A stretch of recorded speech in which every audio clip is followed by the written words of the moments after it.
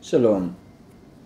Today we're going to discuss about marriage in Cyprus.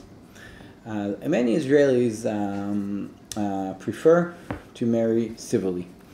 Some because it's not possible to marry in Israel due to the fact that in Israel only couples that are part of the same religion can marry, either in the rabbinical court or in one of the Christian courts or in the Sharia courts.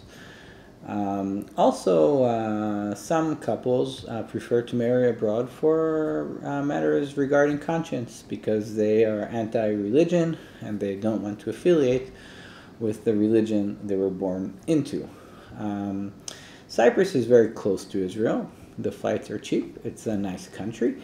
And therefore many Israelis fly to Cyprus and marry there.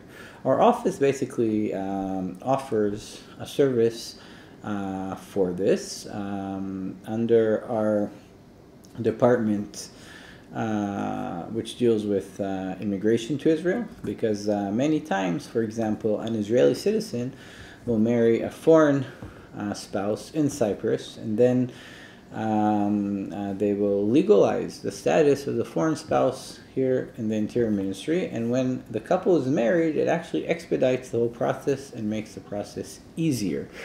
In order to marry in Cyprus, you basically need to provide the authorities in Cyprus with various documents from each partner of the marriage union.